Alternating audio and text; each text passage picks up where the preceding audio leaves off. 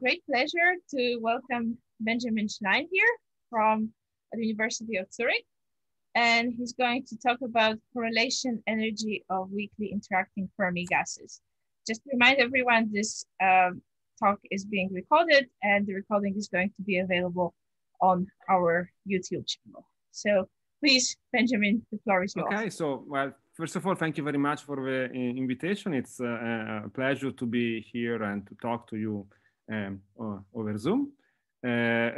So today I would like to say something about some recent results that I obtained together with Niels Benedikter, with Nam, with Marcello, and with Robert Seiringer concerning the correlation energy of a gas of weakly interacting fermions. So let me start by explaining the model that we are looking at. We are considering a kind of a mean field limit. So let me try to explain what this means. We are considering system with n fermions. At the end, of course, n is going to tend to infinity. So you should think of n as being a large number. And these fermions are moving in a fixed box. We take here the box from 0 to 2 pi in 3 dimensions, and we impose periodic boundary conditions, so you can think of it as being a torus, in fact. Okay, we have this n particle, and these n particles interact, and they interact through a potential. We assume the potential to be of positive type, meaning that the Fourier transform of the potential has positive coefficients, and we assume the potential to vary on the same length scale characterizing the box. So length scale of order 1 in this setting. Okay, so you should think, if I can draw something here, we have our box like that. We have these particles, right? And there is the interaction, this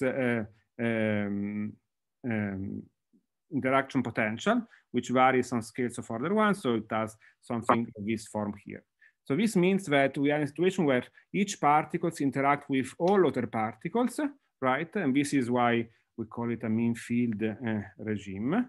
And which means that if you look at typical states, the sum of n squared factors of v of xi minus xj is going to be a quantity of order n squared, right? Now, let's compare this potential energy with the kinetic energy of these n particles. And we are in a box with fixed volume. So because of the Pauli principle, so remember, we are looking at fermions, which means that we are restricting our attention to wave functions that are antisymmetric with respect to any permutation of the n particles, which means that the kinetic energy is larger than it would be for bosons, right? And in this case, since we are in 3 dimensions, the potential energy is typically of the order n to the 5/3. It cannot be smaller than n to the 5/3. Good. So you see that if you want to have a regime where both kinetic and potential energy are comparable and they are both of order n, we should rescale the potential energy with a factor 1/n, right? Because n squared over n is going to scale proportionally to n, so extensively. And we have to rescale the kinetic energy by this factor, which I write it as epsilon squared, but epsilon is just a shorthand notation for n to the minus 1/3. It means I'm multiplying the sum of the Laplacian with a factor n to the minus 2/3 to make sure, when you compare with this guy here, that also the kinetic energy of the system is of the order n, right? So both kinetic and potential energy with this scaling are extensive quantities proportional to n. I like to write these factors n to the minus 2/3 as epsilon squared because I want to think of it as a semi-classical parameter of this epsilon. You should think of it as a Planck constant, which means that we are considering a mean field limit, which is naturally coupled with a semi-classical limit for these fermions, where Planck's constant scales as n to the minus 1/3. And remember that n in the limit is going to go to infinity. Very well. So this is the Hamilton operator that we are looking at. And in particular, we're going to be interested in the ground state energy, so in the lowest eigenvalue of this Hamilton operator, which can be characterized by taking the infimum of expectation of Hn over all n particle states psi. And again, because of the fermionic system, the fermionic statistics, I'm restricting my attention here to psi, which are antisymmetric with respect to permutation of the n particles. Good. So let's move on if there are no questions. Of course, if there are any questions, please interrupt me. I'm happy to explain more. So among all possible fermionic states, the simplest states that you can think of having this antisymmetry with respect to permutations are so-called Slater determinants, which you can build up by considering a family, an orthonormal family of one particle wave function, which I call here F1, F2, up to Fn. Okay, so these are elements of a one particle state L2 of lambda. They are orthonormal, they are orthogonal, and they're normalized. And using this F1 to Fn, you can, of course, construct the determinant. And by construction, the determinant, of course, has the correct symmetry. So it changes the sign if you exchange two particles, for example. Good.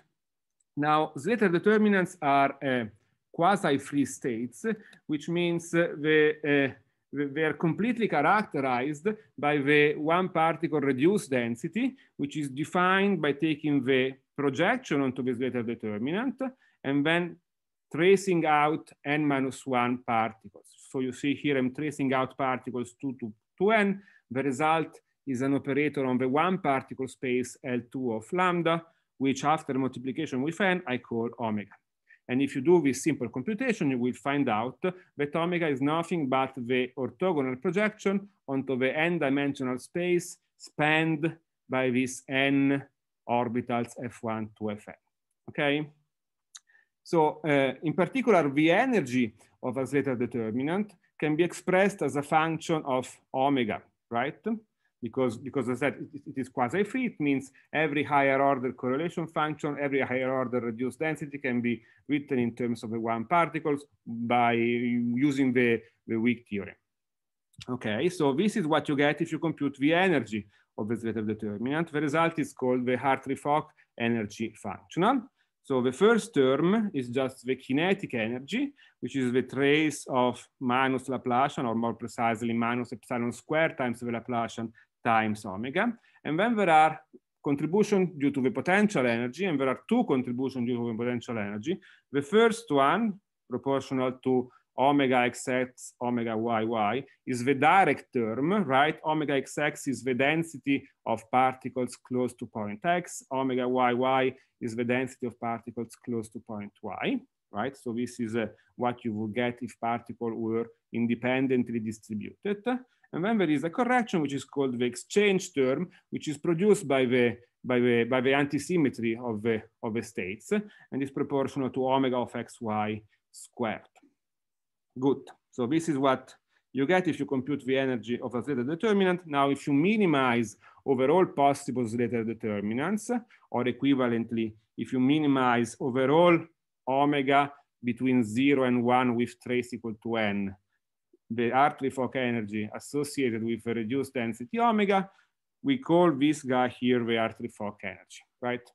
By construction, the real ground state energy, which I think I called En, is going to be smaller than En Hartree-Fock, right? Because En Hartree-Fock is the energy of the Slater determinants, and so we restrict the space of possible trial functions when we compute this one with respect to the real ground state energy.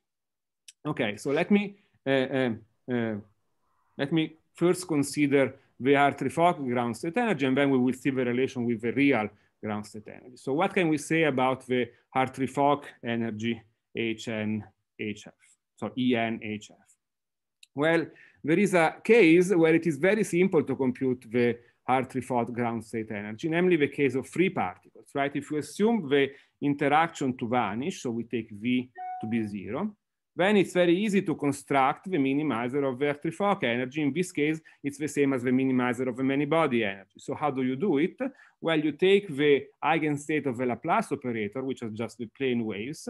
And when you take one plane waves for each momentum p, you cannot put two particles on the same state because of the antisymmetry. You want to impose this Pauli principle. So you start with the smallest possible p, which is p equal to 0, and then you have to occupy state with a little bit larger p, and at the end you will occupy all states, all plane waves, with momentum smaller than some Fermi momentum. Okay, so if you want to do a picture in momentum space, you should think of this is P space. So when we have P equal to 0, right? We are on the torus, so momenta are discrete. Actually, momenta are in Z free, right? Because we choose on purpose the torus to have a length side 2 pi, so that here the momenta are chosen in Z free. Okay, so this is my Z free. Well, it doesn't look like 3 dimensions, but something like that. And then on this P space, we have to choose a radius with Fermi radius PF and a ball like that. And we have to choose PF so that the number of points in Z3 inside this sphere, inside this ball, is n, right? Because we need n orbitals to accommodate for our n particles. Good. So, well, of course, since we are in 3 dimension, it is clear that the Fermi momentum is going to be of the order n to the 1/3. So it's very large, right? Because you need n points, and therefore you need a volume proportional to n. Very well. So in this discussion, you see, I assumed already when I wrote this formula here, I assumed that the Fermi ball is completely filled, right? So of course, depending on n, it is possible that you are in a situation where some points on the ball are occupied and some points are empty, right? So I'm excluding this case here. How do you do it? Well, instead of thinking of n as the independent variable, you think of PF as the independent variable. At the end, we will let PF go to infinity, and then you fix n as a function of PF, measuring the number of points inside the ball with radius PF. Okay, so from now on, let's assume that the ball is completely filled. Good. If a ball is completely filled, interesting, it turns out that even when V is different than 0, so even when the interaction is not 0, the ground state energy, the Hartree-Fock ground state, the Hartree-Fock energy, so which we called ENHF,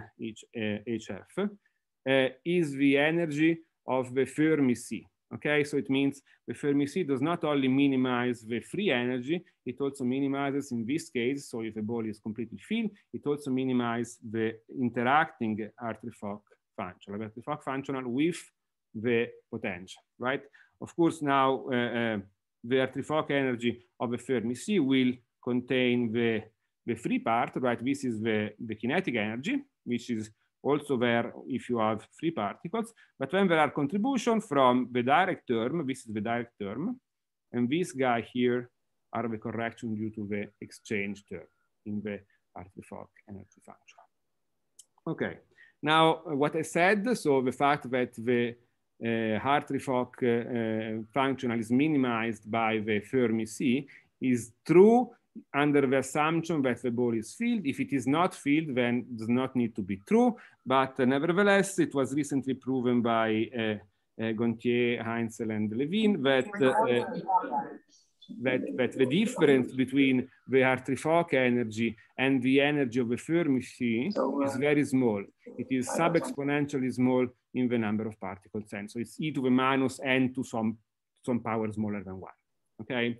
So which means here, for simplicity, let's do the assumption that the ball is completely filled. But even if we didn't do this assumption, what I'm going to say is more or less correct up to the trivial modifications. Okay. Sorry, Benjamin. Yes. So your omega sub f in the last equation is the same as in the first one? Yeah, that's correct. It is just you just take these plane waves and you feel all the plane wave inside this Fermi ball. You are surprised that it is still a minimizer or what? Right, exactly. So yeah, yes, we were also surprised, but it is correct. But you minimize only among the projections. Yes. Well, which is the same as minimizing over all omega between 0 and 1. I mean, minimizing over Slater determinants. Okay. I'm not talking about the full energy. I'm talking only about Hartree-Fock energy here. I'm going to talk about the full energy in a second, but so far it's only Hartree-Fock. Right? Benjamin, yes. Are there any conditions for the interaction potential? Is it for any interaction? It is repulsive in the sense that it is of positive type. So the Fourier transform is positive. This we use in this. Okay. And is it obvious? And it is of course of this mean field type. I mean, I'm talking about these mean field models. That's mean field. important for what Okay. And is it an easy fact or it is not so difficult. It's in the appendix of our paper. It's a computation, but it's not too difficult. Okay, so if there are no more questions, we can move on. So as I said, so far I only talked about the Hartree-Fock functional. What we are really interested in are the correction to the Hartree-Fock energy due to the many-body interaction, right? And these are called correlation energy. This is called the correlation energy of the system. So the correlation energy is defined here by taking the full many-body ground state energy En, and we subtract the Hartree-Fock energy, which we know to be just the energy of the Hartree-Fock energy of the Fermi C, omega F. Okay, so that's the quantity that we are going to investigate. That's the quantity we're interested in, the correlation energy. Okay, so maybe right. I mean, the name correlation, of course. Since we have this, we have to impose the Pauli principle, right? You can think that already Slater determinant have some correlations, right, between the particles. These correlations are just imposed by the requirement, by the statistics, if you want. So what we're referring to when we talk about correlation energy is instead correlations due to many-body interactions, and these are not present in the Slater determinant, of course. Good. So this is the result that we can prove. So we assume that the interaction potential V has compact support in momentum space, right? And also that it is sufficiently small. So we take the one norm of this V hat, right? V hat is discrete, so it's the sum of the Fourier coefficient has to be sufficiently small, of order 1, but sufficiently small. Okay, under this assumption, we can show that the correlation energy is given to leading order by this formula here, right? You see it is, well, kappa 0 is a constant in something like 4 over, no, it's 3 over 4 pi to the 1/3, that's kappa 0. Epsilon, remember, is n to the minus 1/3. And then we have to sum overall k, overall momenta k of modulus of k, and then this integral here. Okay, so this is the formula to leading order for the correlation energy. The formula is correct up to corrections which are of lower order, so they are of the order epsilon to the 1 plus a little bit, plus 1 over 16 in our proof.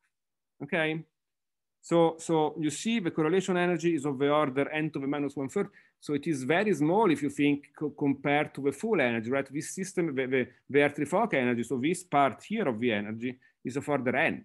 Okay, so the correlation energy is many order lower than the Hartree-Fock energy. It is only of the order n to the minus 1/3. Good. Let me make a couple of other remarks about this correlation energy. Well, one remark which I didn't write, but it, of course I can tell you. Of course, we know it already, right? The correlation energy must be negative, because the Hartree-Fock, the true ground state energy is certainly smaller than Hartree-Fock energy. So when you take this difference here, you get something which is negative. And indeed, if you compute this integral, you will find a negative value. Good. Now, let's come to this remark 1. Now, if you look at this formula, you could take this log and you could expand it, right? You could expand this formula in powers of a potential. The linear contribution, V hat, from this log cancels exactly with this term here. So the leading order contribution is going to be quadratic in the potential. And you can compute the quadratic order, and you find it is given by this constant here, times the sum over k and times V hat k squared. Okay, this result, namely that to second order perturbation theory, you get this formula here, up to correction that are small if you let V go to 0 and then epsilon go to 0, was already established with a rigorous version of second order perturbation theory in a recent paper by Christian Heinzel, Marcello Porter, and Felix Rexte Okay, so and we recover the same second order perturbation theory prediction. Well, fortunately, because otherwise there was something wrong if it was a different formula. Good. The second remark is that our result confirms, if you want, the prediction of a formula from the physics literature, which was derived by Gell-Mann and Bruckner through the so-called random phase approximation. Now, Gell-Mann and Bruckner were interested in Gellium, so in a system with Coulomb interaction. Our result does not apply to Coulomb interaction, but if you take this formula here and you replace V hat of k with the Coulomb with what you would get for the Coulomb interaction, you would find what Gell-Mann and Bruckner found. Okay, notice that for the Coulomb case, right, look at the formula in second order perturbation theory, right? For Coulomb potential, V hat of k is 1 over k squared. So this guy is 1 over k to the 4 times k is 1 over k cubed, which is not summable, right? So for the Coulomb potential, you get a logarithmic correction. The correlation energy is not for the epsilon as we find, it is for the epsilon log of epsilon. Okay, we don't see it, of course, because we work with very smooth potential. We even assume that the Fourier transform is compass support. Okay, so these are the remarks about the result that we proved. Now, if there are no questions, maybe I would like to explain some of the ideas behind the proof of this result. So I'll go on. Well, if you want to estimate the correlation energy, namely the energy, the correction of the energy with respect to the Hartree-Fock energy, it is convenient, it's very convenient to factor out, to remove, if you want, from the state that you're looking at, the Slater determinant, the Fermi C, right? You want to focus on the excitations of this Slater determinant. So how do you do it? Well, the first thing that you have to do is you have to represent your system on a Fock space, right? So we switch from this representation of the M particle space to a representation of the Fock space, on the fermionic Fock space, which is defined by taking the direct sum of the antisymmetric subspace of L2 lambda to the small n in this case. And on this Fock space, we consider the Hamilton operator, which I wrote down here. Well, you recognize again, this is the kinetic energy, of course, and you see we're still multiplying with epsilon square as I did in the first slide of this talk. And this is the potential energy. It's a two-particle interaction, so it's a quartic operator in the creations and annihilations operator A and A star. Since we're looking at fermions, this creations and annihilations operator satisfy canonical anti-commutation relation. So the anti-commutator of AP and AQ star is delta PQ, and all other anti-commutators are equal to 0. Okay? If you take this guy here and you restrict it on the sector with exactly M particle, you find exactly the same Hamiltonian that we had in the previous slides. Okay, good. So this is just a different representation for the same system. Now we want to use the fact that we're in the Fock space to remove this Fermi C. And to do that, we introduce or we find a unitary operator, R, a unitary map on the Fock space with the following two properties. First of all, R maps, so omega is just the vacuum on the Fock space, right? So R maps the vacuum onto the Fermi C, right? The Fermi C you construct by adding to the vacuum a particle of momentum P for all P smaller or equal than the Fermi momentum. Okay, this is the first point.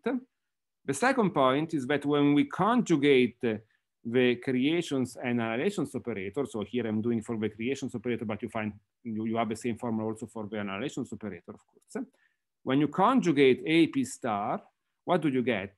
Well, you still get the same AP star if your P is larger than the Fermi momentum. So if you are outside of the Slater determinant, outside of this Fermi C.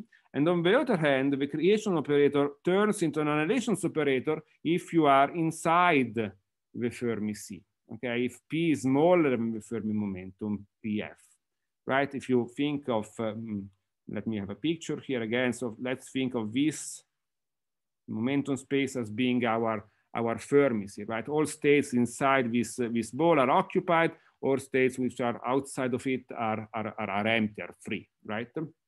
So what are we doing here? Well, you see that after applying this, after conjugating with R, the operator AP star. So AP star, what it does when you apply it on for P smaller than PF, well, you create a hole, right? So the AP star creates, after conjugation with R, the AP star creates an excitation of the Fermi C, which for P smaller than PF is just a hole in the Fermi C, right?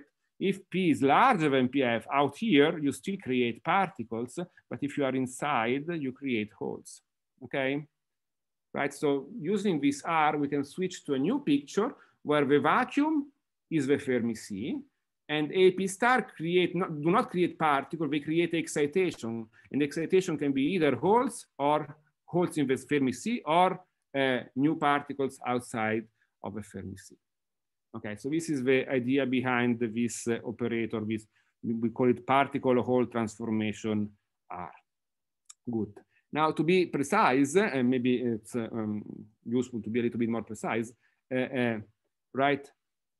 At the end, we want to end up only on the n particle state, n particle space L2A of lambda to the n, right? So what it means is that actually we should not act with R on the full Fock space.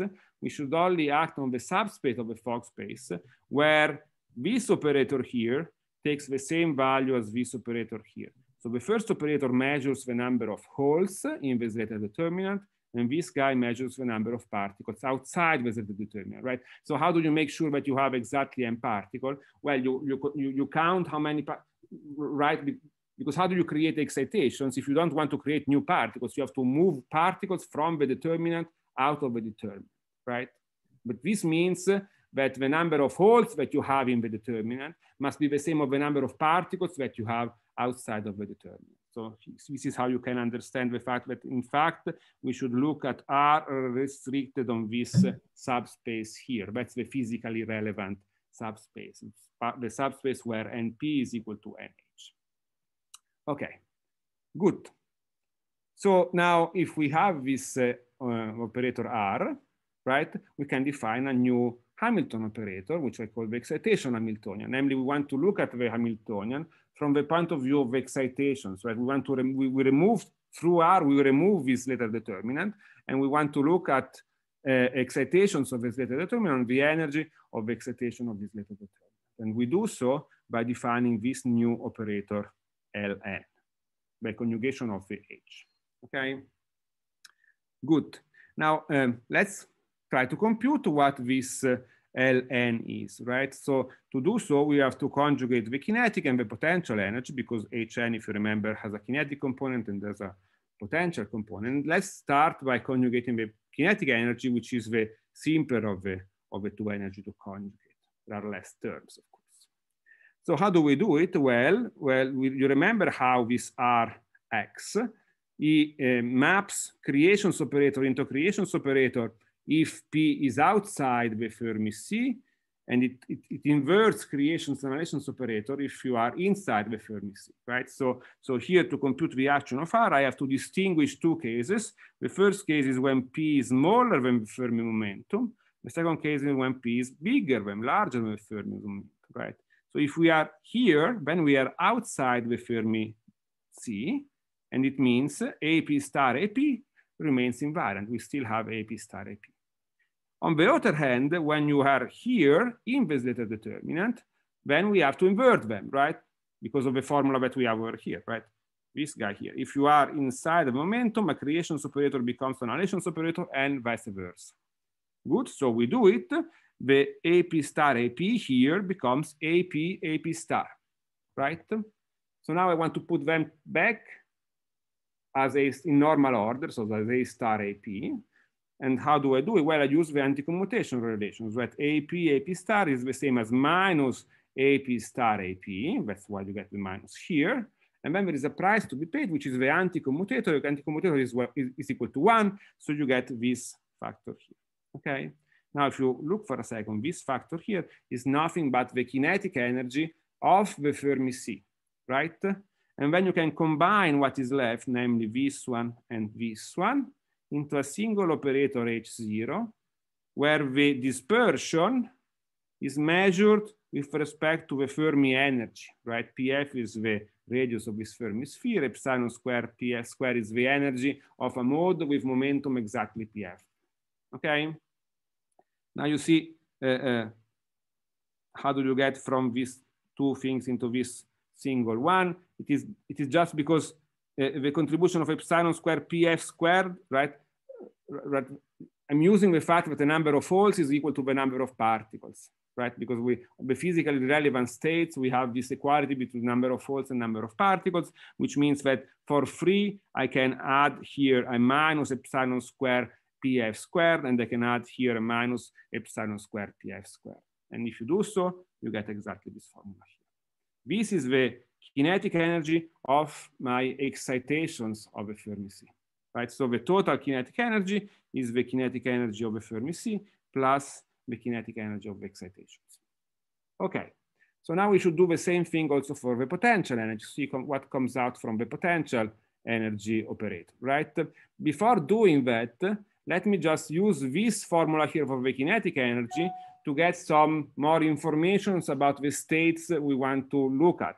So the point is that when you conjugate the potential energy, you get a bunch of terms, and you want to know a priori which one of these terms is important and which one is instead already negligible, okay? And to have an idea of this, let's try to get some a priori control for states which are close to the ground state we're interested in.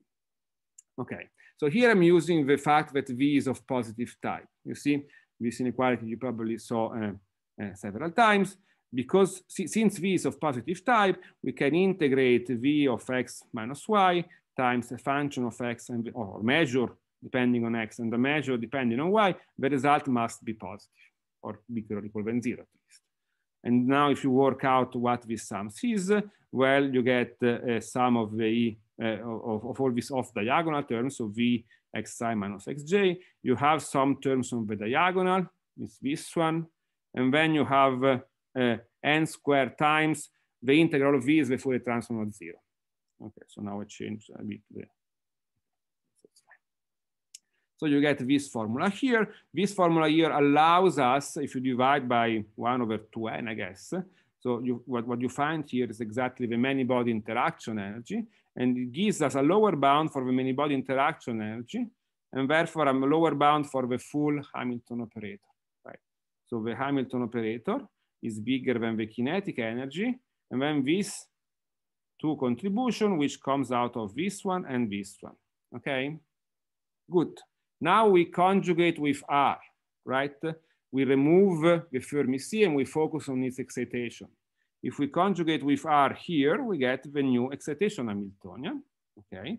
If you conjugate with R the kinetic energy, we just did this computation, we get the kinetic energy of the zeta determinant of the Fermi C, sorry, plus this operator H0, which is the kinetic energy of the excitations, right? And now what you notice is that if you combine the kinetic energy of the Fermi C here with these two terms coming from this estimate over there, right? Well, you get exactly, well, up to an error of order epsilon, you get the Hartree-Fock energy of the Fermi C. Okay, right? You recognize immediately this is the direct term. Well, maybe the exchange term is a little bit more difficult to look at, but well, believe me, we can even go back and check about ourselves. So this is the energy, the Hartree-Fock energy of the Fermi C, right? And this is the kinetic energy, fine. This is the direct term, which we just saw in the other slide, and this is the exchange term, right? Now you see in the exchange term, the P and P prime are restricted inside the Fermi ball. Now, if you remove one of these restriction, then you get exactly V of 0, right? The sum of V hat of P over all P is V of 0. And then the sum of the other P is going to cancel this factor of n. So in first approximation, this is exactly equal to V of 0 over 2. There are corrections to that, and the corrections are order epsilon, but you can easily see. Okay, so this was just to motivate the fact that what I have here, the combination of these three terms up to error of order epsilon is just the Hartree-Fock energy of the Fermi C. Okay, so why do I like this formula? Well, because you see, on state which are interesting for us, on state which should use for approximation for the ground state, right? We can assume that L, right, is smaller than Hartree-Fock energy, right? Actually, Hartree-Fock energy is the expectation of L in the vacuum, right? So the real ground state, in the real ground state, L is certainly smaller than that. But if you know that this is smaller than this one, we immediately see that on physically relevant states and on approximations for the ground state, the operator H0 is bounded by a constant times epsilon. So you get a priori control on the kinetic energy of excitations in any approximate ground state vector. Okay? Now, from the bound on the kinetic energy, you can also get, with some more work, non-trivial work, approximations or bounds on the number of excitations in states which are approximation for the ground state vector. Okay, so from now on, and as I said, I told you, right, I want to use this a priori bound so that when I look at what happens when I conjugate the potential energy, I will get several terms, but many of them I can already know at the beginning that they're small, right? They're small because we have this a priori control on H, on the kinetic energy of excitations, and on the number of excitations. Okay. So let's now go back to the potential energy, and let's try to see what happens if we conjugate the potential energy with this unitary map R, right?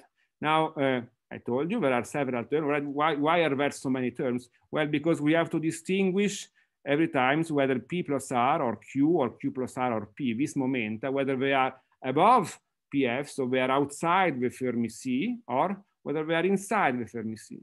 If they are inside, if they are outside, nothing, they remain invariant. If they are inside, the creations operator turns into an annihilations operator, and vice versa. Okay. So you see that you get several contributions. Here, I wrote down two of these contributions to illustrate what can happen. So this is a contribution where all the momenta involved in this potential energy are bigger than the Fermi momentum, right? So all of them are outside of the Fermi C, if you want. In this case, the operator remains invariant. So the action of R doesn't change anything. Good. If you have this kind of situation here, then it is easy. So with P1 should be Q1, actually. It is easy to estimate the expectation of this operator just by Cauchy-Schwarz, right? By Cauchy-Schwarz, you take two of this guy, you put it on one of xi, the other two you put on the other xi, and then you do Cauchy-Schwarz for the sum, and you see then within each one of these parentheses, we have three indices, right? The R, the P, and the Q here, the R, the Q, and the P here, so we can do these sums. The results are proportional to the action of the number of particles operator on psi. We have it twice, so it's squared, and then times 1 over n. The 1 over n is from the fact that we are in this mean field situation, so the potential is multiplied with 1 over n outside. Okay, so you see that on state with few excitations, if we have some control on this term here, this guy is small, right? So maybe I should remember the energy we want to identify, this correlation energy, is of the order epsilon, which is n to the minus 1/3, right? So if this is 1 over n, this looks at least smaller than n to the minus 1/3. Therefore, we can assume these terms here is an error. It's not going to contribute to this correlation energy, we can neglect this term here. Okay, so these are, this is an example of one of the terms which come out of the potential energy here. You can forget about, you can put in the error. Okay, so now the second example I want to look at is a term that you cannot forget, you cannot neglect. Okay, so this is what happens if two of the momenta, so here P plus R and Q, for example, they are outside the Fermi C, so they're bigger than PF, and the other two momenta are smaller than PF, so they act inside the Fermi C. They create holes in that sense. Okay, right? So if these two momenta are smaller than PF, when you act with this map R, you should transform the two annihilations operator into additional creations operator. So this guy here has 4 creation operators, right? So if you try to argue, as we did in the previous slide for this term here with Cauchy-Schwarz, then you're going to run into trouble. Why? Well, because on one side you will have 4 operators here. On the other side, you will have no operators, and then it's difficult to sum over P over the 2 momenta, right? How do you do the sum? Well, to do these sums, you have to use the fact that P and QR are bounded by PF, and this is going to give something, but of course, PF is n to the 1/3, so the 2 sum are going to produce a factor of n, which is going to cancel this n here. So it's impossible to prove that these terms are, at least, well, it is impossible because I know that, that these terms contribute, but you cannot prove that these terms here are negligible, right? Even on states with few excitations, on approximation for the ground state vectors, there is no reason to believe that the contribution of this guy here is negligible. So we have to keep this contribution. Now, while this contribution is not negligible, it has a nice structure, and we want to use this nice structure. Let me try to explain which one is which structure I'm talking about. You see, so these are terms. At the end, there are 3 terms like this one, so which are not negligible in the limit. These are terms where you always have 2 momenta associated with particles outside the Fermi sea, and 2 momenta associated with holes inside the Fermi sea. We have 2 holes and 2 particles, okay? Which means that these terms can be written as quadratic expressions in this new operator, which I call B star, and then we will also see the corresponding annulations operator B, where B is defined by this formula here. You see, I'm taking here 2 A star operator, 1, so let's see, the P is below PF, so the AP star creates a hole, this other guy creates a particle, right? So we create a pair consisting of a particle and a hole using this operator BR, okay? Good. And you see, and then it's a very easy computation in this case here, you can write this term here as quadratic expression in this B star R and then B star of minus R, okay? So why do we like that? Well, because this particle hole pairs operator, simple computation shows, that behave approximately like bosonic operator, right? Remember, the A are fermionic operator, they satisfy anti-commutation relations, right? The B instead, they satisfy commutation relation. Well, this one is really easy to see that they commute, of course. So if you take 2 B star or 2 B, they're going to commute, that's fine. Just because they consist of 2 anti-commuting operators in this case. What is a little bit less trivial is to check that when you commute a B and a B star up to some normalization constant that later we will have to worry about, well, you get the bosonic result, namely delta of R and Q, so 1 if R is equal to K and 0 otherwise, up, of course, to corrections. The corrections are small on states with few excitations, okay? So you see, the strategy then is going to be like that. I want to use this a priori control that I have on the number of, on the energy and the number of excitations of the Fermi sea, in order then to argue that this B operator behaves essentially like bosonic operator, in order to consider this contribution to the potential as a quadratic bosonic operator, because I like bosonic operators, which are quadratic in creations and relations operator, simply because I know how to compute their energy. I know how to diagonalize that. Okay, so that's the philosophy here. Good. Fine. So now let's sum up what we said so far.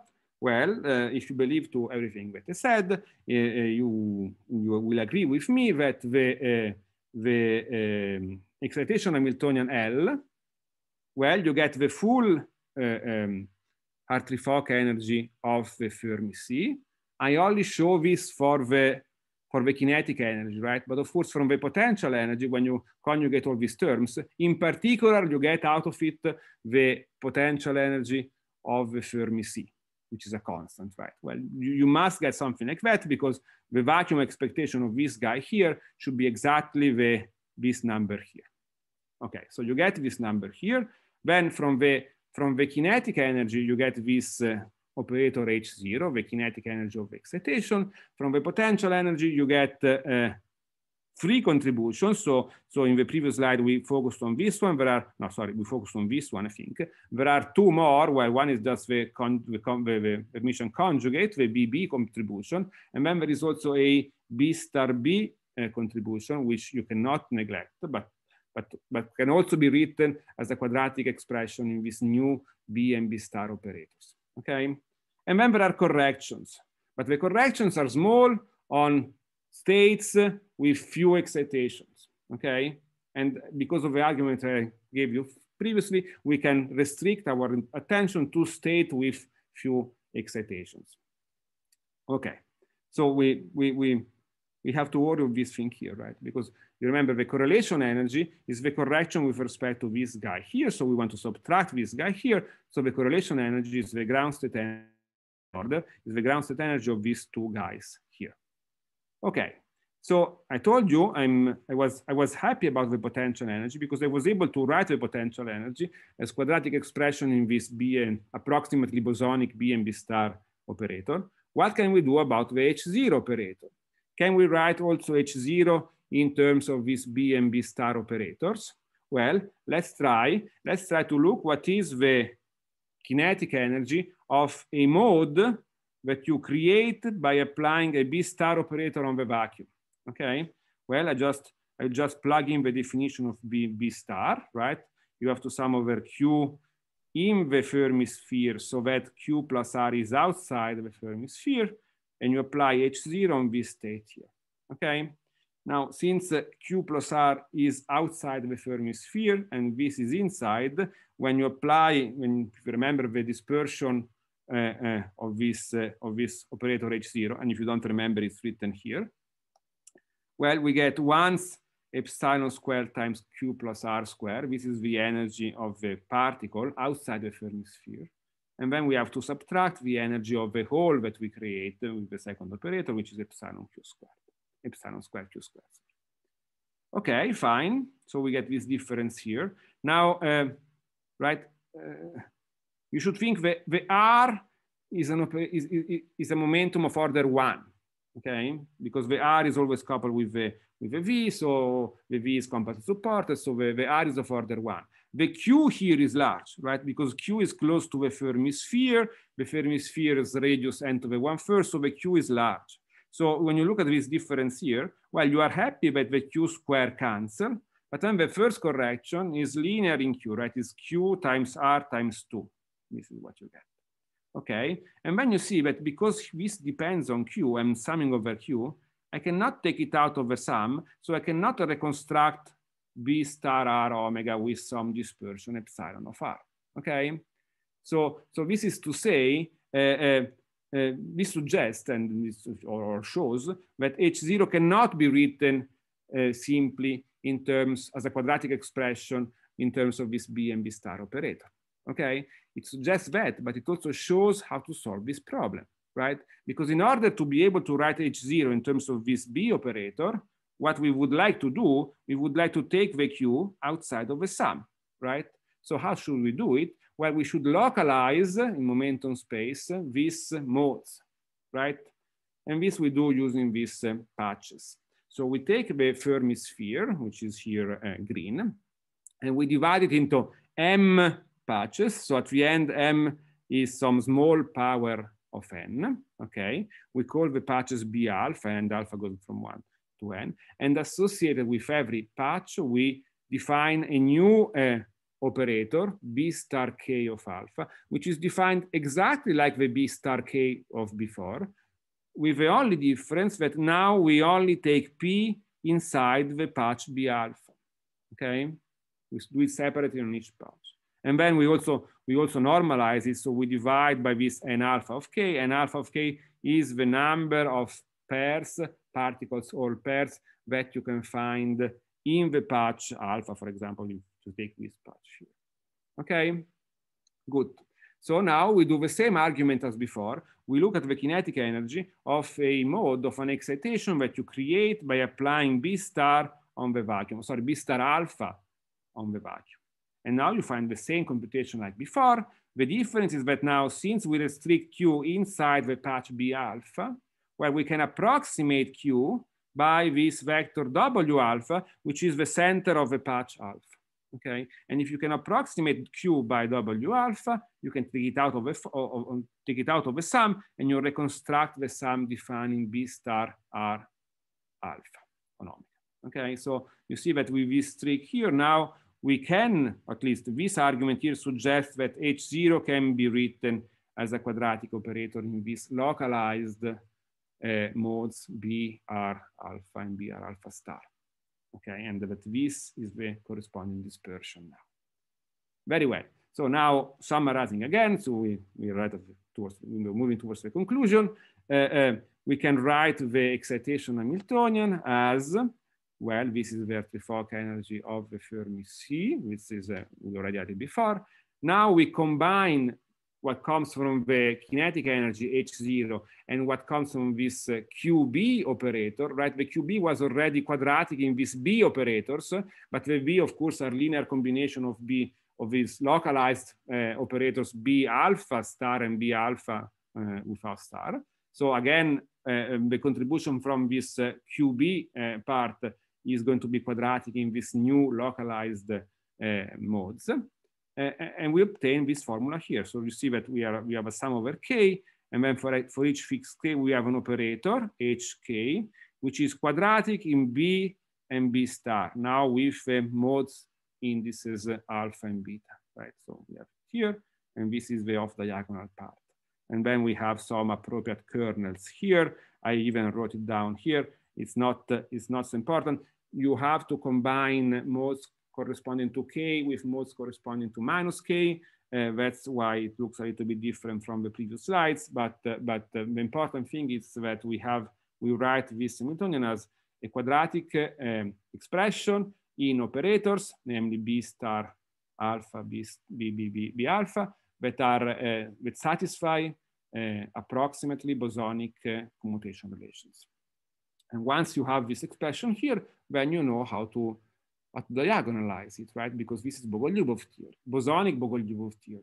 So we define a Bogoliubov transformation, or what would be a Bogoliubov transformation if this operator B and B star would really satisfy bosonic commutation relations, right? We take the exponential of B star minus BB expression with an appropriate kernel K, right? And then we show that the action of this T on this operator B is almost right. If it was a bosonic transformation, this would be exactly the formula that you would get, right? The usual Koch and the Sinch, right? Now the B's are not satisfying exactly bosonic commutation relations. So there are corrections, which I indicate here with the fact that here it's not exactly equal. But we can prove that the corrections are small on state with few excitation. Why can we prove it? Because the commutation relation are almost bosonic and the correction are small exactly on state with few excitations, right? So if you have few excitation, if you know a priori that you have few excitation or that the energy of excitation is small, then we can approximate the action of a T by the action of a normal bosonic Bogoliubov transformation. Okay, and if you have this formula here, then you know how to choose K in order to diagonalize this quadratic operator here. I wrote down, well, the choice is written here. Maybe it's not so important. I think that you can believe that once you have a quadratic operator and you can think of it as being quadratic in bosonic operators, then you know how to do the diagonal. Okay, so you do it, and this is the final result. So we find the Hartree-Fock energy of a Fermi C, and then this is the correction to the energy from these bosonic excitations, and at the same time you also get a positive quadratic expression in B and B star. Okay, so at the end what you have to do, you have to compute this trace here. You can do it and you will find that to leading order it is exactly this integral that we have in our theorem. So this concludes the proof of the theorem that I mentioned before. Now, since I still have 5 minutes, is it right? Yeah. Okay. We started a bit late, so yeah. Okay, so I will not need more than 5 minutes. There are a couple of facts that I didn't tell you during the talks in order to make the talks simpler. Maybe I can mention it now, at least a couple of them.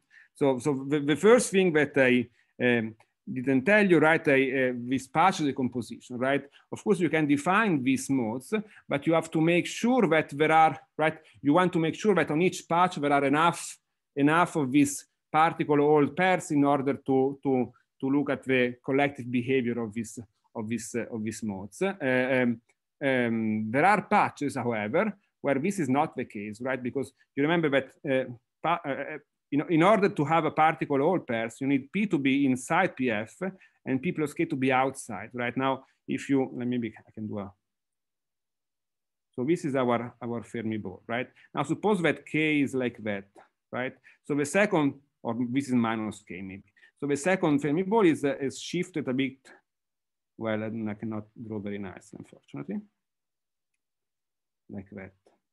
So at the end, the P which for which you can satisfy these two conditions are contained in a small, so I call it so a half moon, or I don't know how to call it, something like that, right?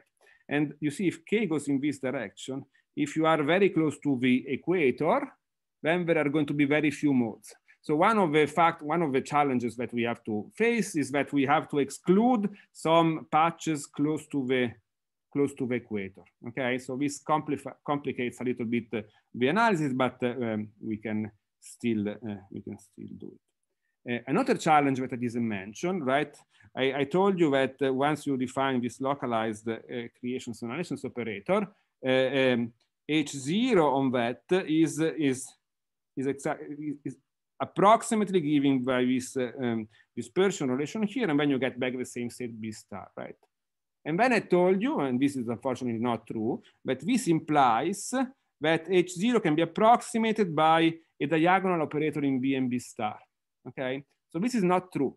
The fact that H0 on these states gives something like that does not imply in general that you can write H0 like that. The only thing that this implies, this approximation here, is that the difference between the real operator H0 and this bosonic approximation for it, so which I call dB, the different approximately commute with all B and B star operators. So this is what you get, which translates into saying that when you conjugate the difference H0 minus dB with this Bogoliubov transformation, well, it remains essentially invariant, right? Because, well, how do you compute the action of a T? Well, you can take the derivative, right? You see that every commutator is essentially zero, so the only contribution to this is essentially this thing. Okay, so this is what you have, and then you have to use this observation here to argue as I did before, and this of course makes the analysis also a little bit more difficult, because it means that in the final expression, right, I also have an additional mistake, which is this thing here, right? Because what I have is the H0, and what I want to have is the dB, right? Because the dB I can write in terms of quadratic B and B star operators, right? Okay, but I can do it. I can add the dB and take it out, but then I have this additional mistake here. And the nice thing about this additional mistake is that when you do the Bogoliubov transformation to diagonalize the bosonic part, it does not change. It stays like that, right? Because that's what I told you before. Because indeed, the fact that H0 has, right, this observation here implies that the conjugation remains invariant. Okay, so this is the nice thing. It's still like that. But at the end, you see, we have to bound this minus dB operator. I mean, the H0, well, of course, now I'm thinking about if you want to prove the energy, you have to prove an upper bound and a lower bound, right? Now, the upper bound, you put it on the vacuum. On the vacuum, this is zero, so it doesn't matter. So the problem is for the lower bound. And if you look at the lower bound, well, H0 is positive, so you don't care, but you have to worry about this minus dB factor. And what we do, we use this excitation energy here, this contribution which comes out from the diagonalization of a bosonic operator to control the minus dB operator. And this is a point where we use the smallness of the potential. Good. And the last thing that I cheated a little bit when I explained to you is this a priori control, right? I told you that we have this bound here for H0, and this is completely true, and it's correct.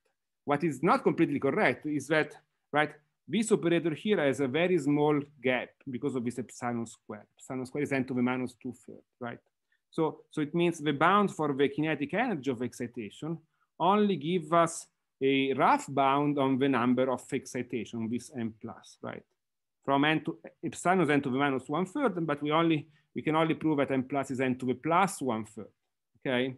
And since it is only n to the plus 1/3, so in order to neglect all these terms arising from the potential energy, these Q1-like terms, right? You remember I told you that Q1 was bounded by n squared divided by n, right? But now if n plus counts as n to the plus 1/3, n squared is n to the 2/3, divided by n is n to the minus 1/3. And n to the minus 1/3 is exactly the order of the correlation energy. So this is not good enough. So we have to do something better. We have to compare, we have to bound this Q1 operator in terms of the kinetic energy, and we have to do it with a small factors in front. And that's also another place where we use the smallness of the potential that I mentioned. Okay, so I think that's all I wanted to tell you. Thank you very much for your attention. Thank you very much, Benjamin, for this really interesting talk. Are there any questions? You can just unmute yourself and speak up. Okay, I have a couple of questions. Go ahead. First of all, assume you look at the low energy states rather than the ground state, and you want to understand how this correlation depends on the density functional. So density matrix. Yes, and I'm not sure what I understand. I mean, of course, you can. This is a perfectly correct question. You can also ask about excitations. If you look at the formula that we have now, let's look at the simplified version. So this version here, right? This is the Hartree-Fock energy. This is to leading order with correlation energy for the ground state. And then there is this guy here, which is supposed to describe, if you want, excitations. Now, this operator here describes excitations of this bosonic type. It is difficult for us to exclude the existence of excitation of different type, right? And you can think of it, I mean, that's also why, you remember I told you before, right? If you do it correctly, you also have this H minus dB, and then we use this guy here. We use the operator which should describe excitations to control this negative contribution minus dB. So that's why, that's one of the reasons why we cannot say much about excitations. But if you restrict yourself to excitation of this bosonic type, so you want to describe this excitation in terms of this K tilde operator, then you can say a lot. And in fact, we also looked at the dynamics of this excitation. So if you prepare an initial data where you create excitations by these creations operators here, then you can evolve them, and on the correct time scale, you can prove that the evolution is completely described by this operator here. This one can do. So these excitations are not in the ground state. Excitation with respect to Hartree-Fock state of the full state. That's correct. Yes. So you can look at the low energy states, right? Well, not at the level of a spectrum. I cannot tell you the spectrum of this guy is ground state, and then I can tell you what are the excited eigenvalues. This I cannot do, because I cannot exclude that there are other excitations. But what I can do, I can look at the dynamics of X, or what we can do with Marcello, with Niels, with Nam, and with Robert. We look at the dynamics of this excitation. So you create at time zero excitations applying this B star operator, and then you follow their evolution, and you prove that the evolution can be the many-body evolution can be described by the Bogoliubov Hamiltonian given by this K tilde here, essentially. Well, of course, you have to subtract all this constant here, but for the evolution, they're not interesting. For the evolution, the non-trivial part of evolution is this K tilde operator here. So this we can do, but I cannot describe the spectrum above the ground state.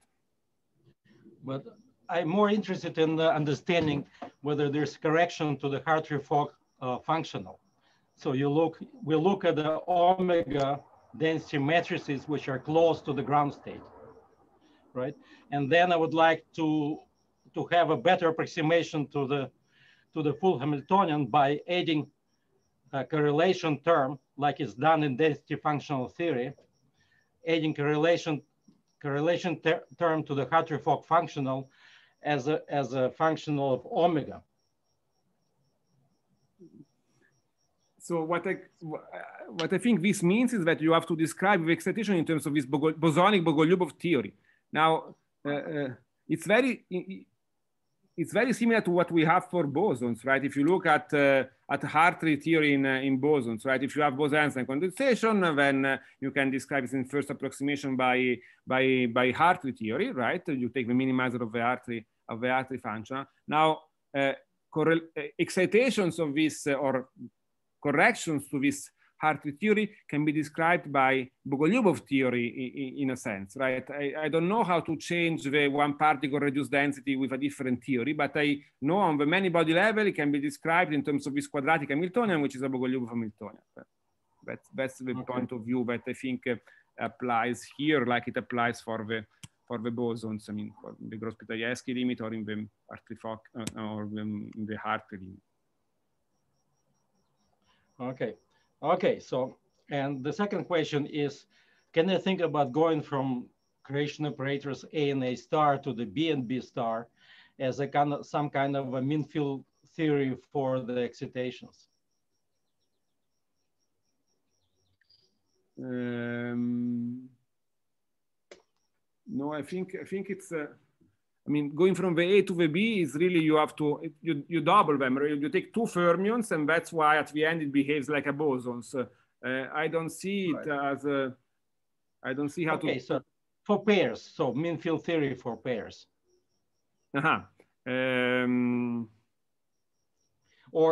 Or for any excitations which leading term is given by mean field theory of pairs.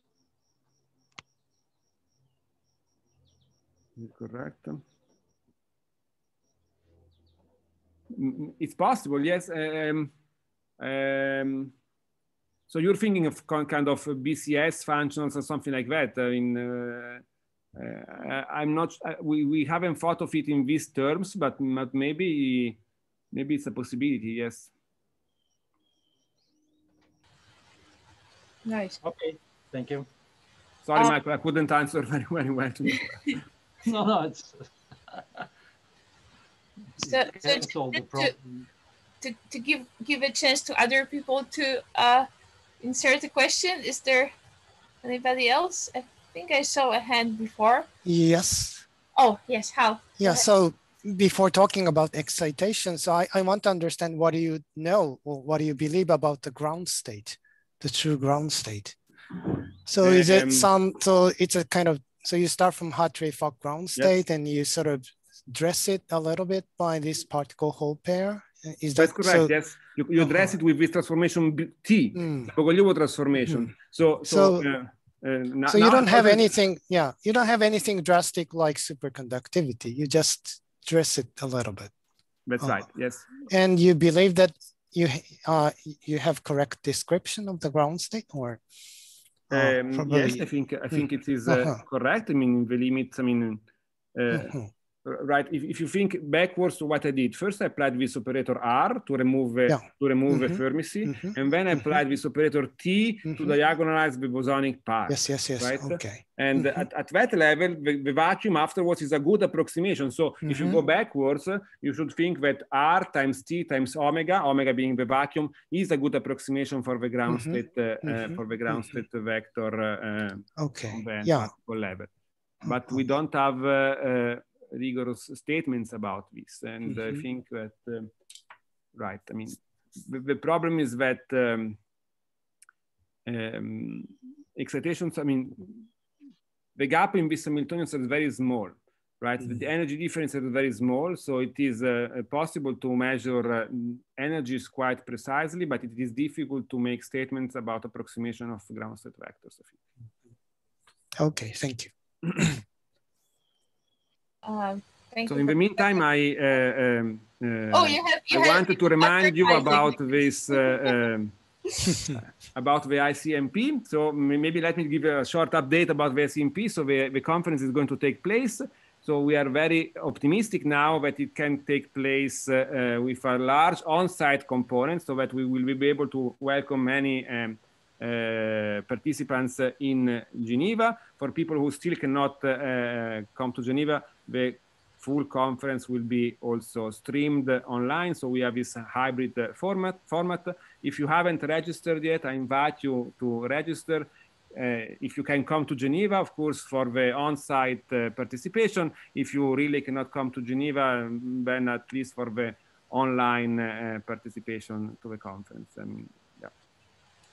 Thank you, Benjamin, for this commercial break. So it would be great to see as many as possible of you guys to in Geneva on ICMP. I definitely plan on coming. If they let me out of the UK. Okay, are there any more questions? I have a question. So there is a different approach to fermionic systems where you minimize over fermionic quasi-free states. So not just over Slater determinants, but also about states which have pairing. I mean now. Yes. So I mean, it's relevant also at zero temperature, or yeah, I'm talking about zero temperature. I mean, your Slater determinants are not the only quasi-free. That's correct.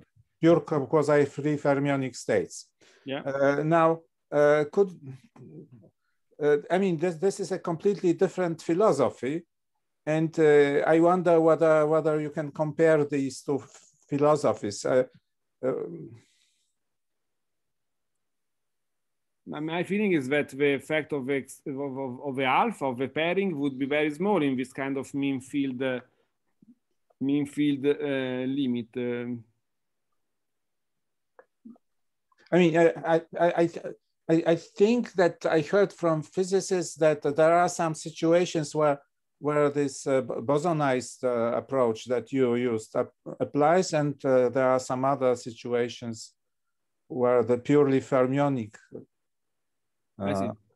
I mean, this is my vague recollection, but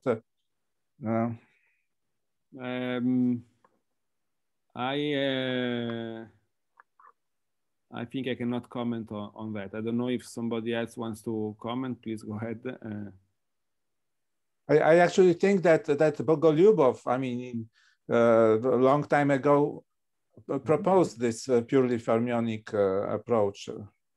So, but purely fermionic, what do you mean? You mean I mean, just minimizing over quasi-free, pure quasi, or maybe not. I mean.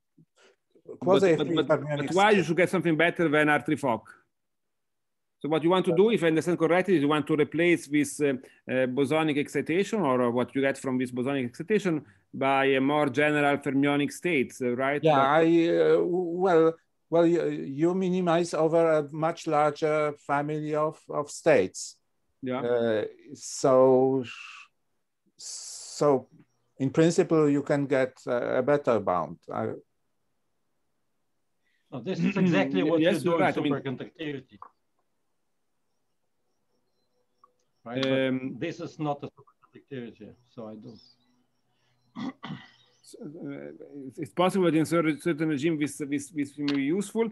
I mean, our approximation is beyond quasi-free, right? The quasi-free is the Hartree-Fock, and then we come with this bosonic part. So if you want, it's quasi-free because, well, I don't know how to say it. It is quadratic in the bosonic operator, but it is quartic in the fermionic operator. Yeah. I mean, so your approximation is beyond the Hartree-Fock. I mean, Hartree-Fock is just minimizing over Slater determinants. Yes. And then you do it. I mean, you bosonize Yes. The quartic term, and then it's quasi-free in the bosonic sense. Yeah. So it is a completely different philosophy, and under the assumptions of your results, it seems to work better. Yeah. But there is an alternative philosophy. I just wonder whether it has any. Okay, it's possible. Maybe in different regimes.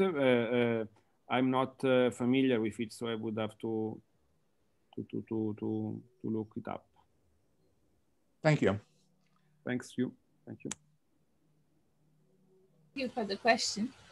Any more questions or comments?